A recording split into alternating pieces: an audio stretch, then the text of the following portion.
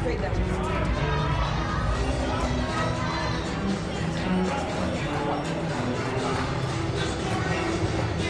All right. Ready? Tough loss today. They started really well and in fact came back in the second game. What was the difference between win and loss for them today? 首先非常遗憾啊，今天这场失利。然后二位第一局打得非常不错，第二局呢，在最后时间段感觉好像马上要反超反败为胜了，结果到最后很遗憾的最后的失利是什么原因呢？二位怎么看待？我觉得第二局的开局打得不是很好，可能开局的在中前半场争夺的环节，他们速度很快，然后我们可能第一局过后之后，可能速度有点下降，然后被他们一直压着，所以说比分一下跳开之后，到后面很难追，然后追到最后，其实关键分也是蛮可惜的吧。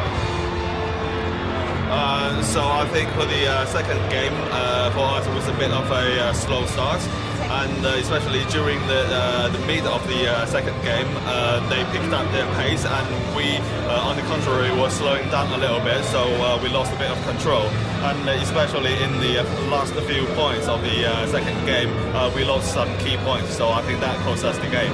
What do they think was the biggest challenge from their opponents today? What did the thing about the opponents that really unstuck them? 今天对手给二位创造的最大的困难是什么？还是速度上吧，我觉得还是速度上，就从第二局开始就说一直在不断的就说压制我们吧。I think it's just from pace. They got a higher pace and they control the game. So what lessons will they take from this tournament going ahead? 觉得这次有没有增长什么经验啊？这次这个全英比赛有没有什么收获？收获还是有的，因为起码成绩比去年进步了，然后也有一些打的像半决赛，我们其实落后很多也能够追上去，赢。其实这些都是对我们的一种算是锻炼吧，但是也是吸取了一些教训吧，我觉得投上去，回去还要好好总结一下。Yes, I think definitely I've learned quite a lot here.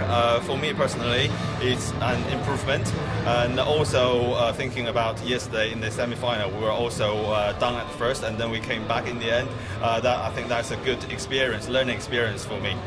All right, thank you very much.